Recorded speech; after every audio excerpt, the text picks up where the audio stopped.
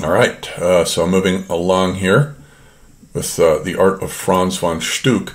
Here we are entering into his second Saturn cycle, 1894 to 1901, that 7-year period which ends his early phase. And then we're going to look at the third Saturn cycle, 1901 to 1908, which is the first half of his middle phase, which is 1901 to 1915.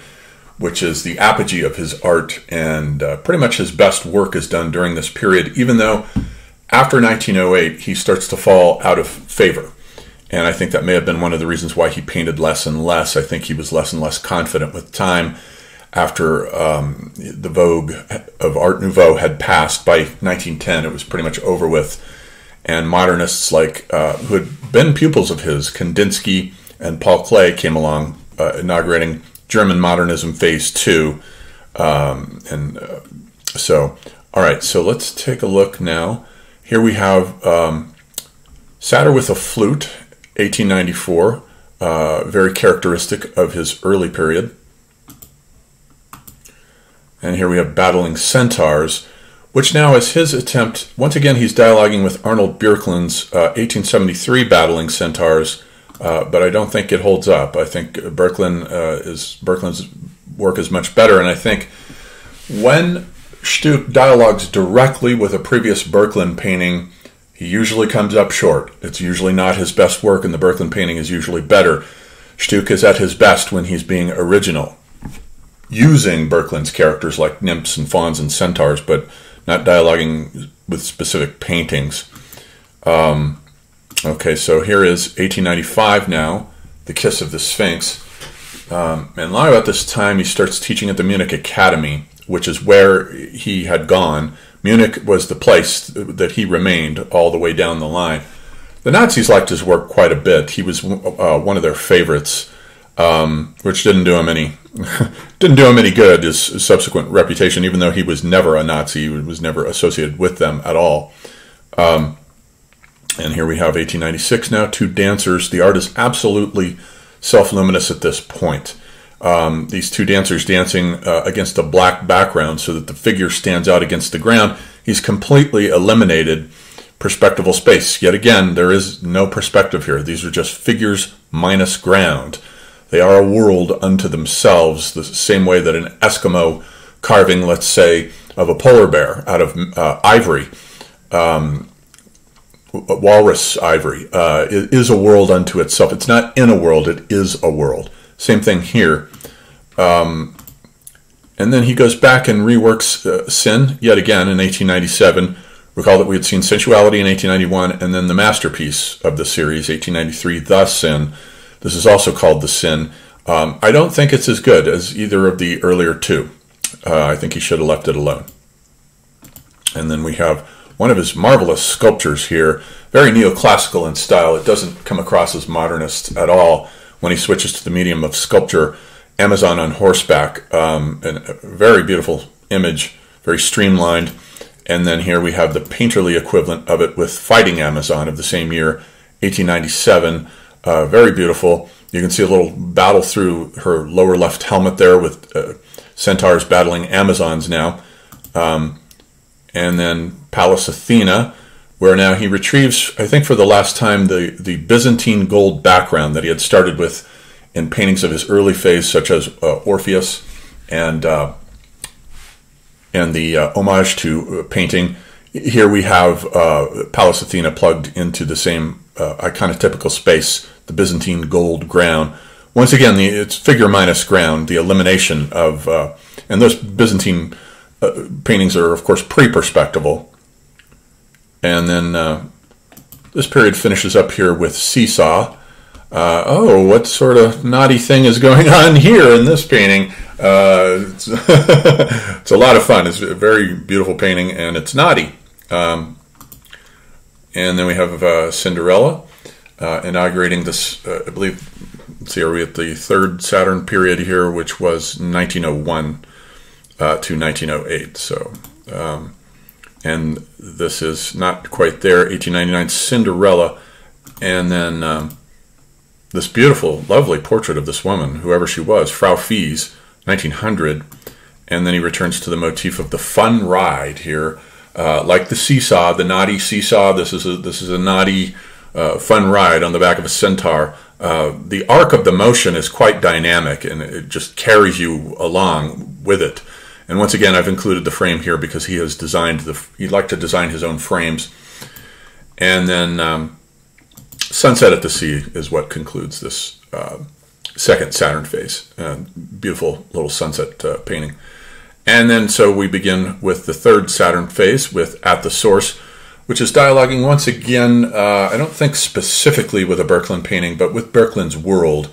It's a very beautiful painting, and it also is dialoguing with his own painting, the one we had seen in the previous video, the one with the piper sitting up on the edge of the cliff piping, and the mermaid with two fishtails crawling up out of the water, summoning her from the collective unconscious. I think the same thing is happening here. The nymph, only the roles have traded places. It's the mythological figure now doing the piping, and the human female, but still associated with water, with the source, with the muses and inspiration coming up out of the watery abyss at the call of the pan pipes. And then so here we have the same model, it looks like, that he used, very beautiful, that he used for Cinderella, now here personifying spring. And she will do so again in a moment here. And then this astonishingly beautiful portrait of his daughter, Mary. His wife was named Mary, and so was his daughter. In 1902, Mary with the red hat. And it almost looks like stained glass. It is so self-luminous. It is radiating its own energy. And once again, note too that Stuck has eliminated the background. It's just this interesting kind of greenish mesh that he has swapped out for the gold ground of the Byzantine background in Pallas Athena.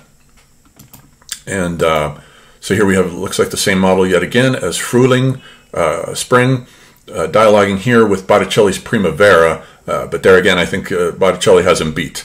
But it's beautiful nonetheless. And then young fawn, this little devilish looking baby that looks like something out of a horror film, like perhaps out of the end of Angel Heart with Robert De Niro and Mickey Rourke. I think such a creature appears at the end of that film.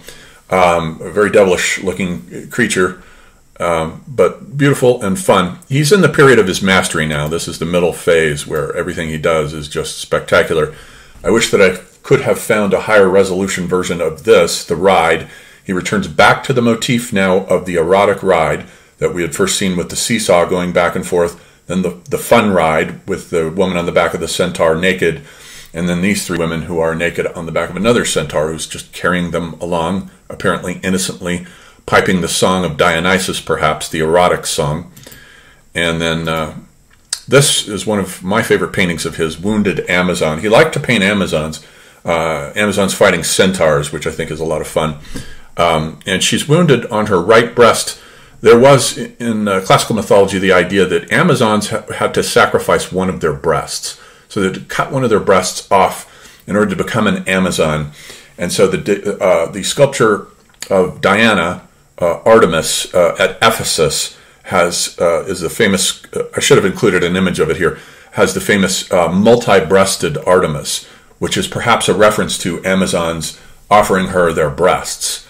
All right, so back to the world of the Sphinx. He likes sphinxes, and this is a particularly beautiful one with the water flowing in the background, and we see the red cloth here that he has, that we saw back in the first video with his version of Iphigenia, and the same red cloth that he had taken from Birkeland's Ulysses and Calypso.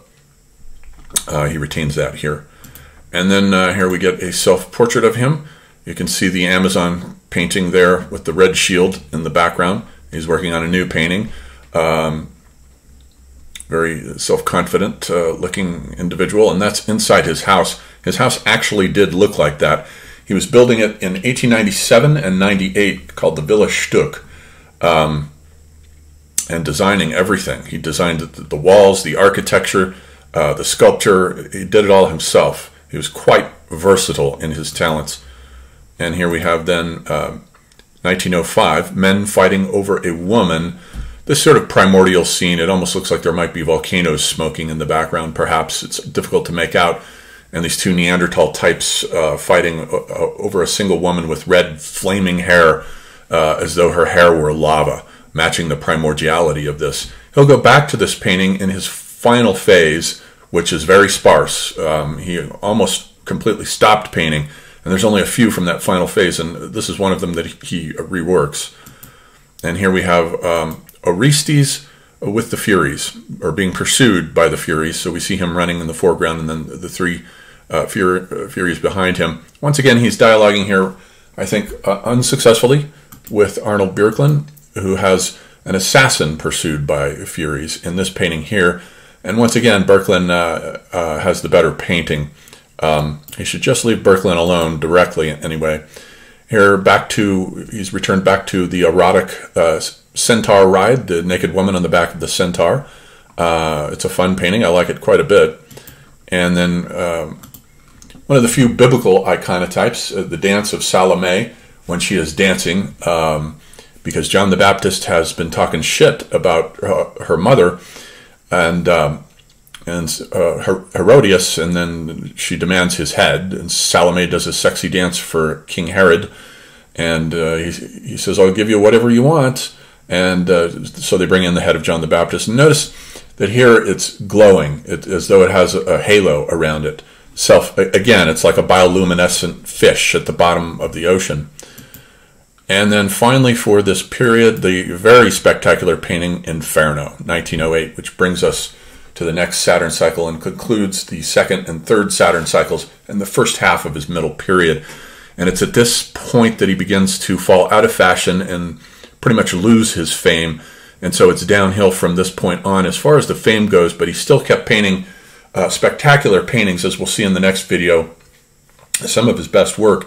And I like here how he has taken the serpent from the sin paintings, but transformed it into a totally self-luminous creature, this glowing in the abyss, in that very lava kind of background there. This is a wonderful depiction of Dante's Inferno. Fantastic. Reminds me a bit, actually, of a bar in New York City. Some of the bars are like this, people sitting around looking miserable and trying to look cheerful. All right, so that brings us through the middle phase, or at least half of it, completing the early phase and moving through the middle phase of the great painter Franz von Stuck.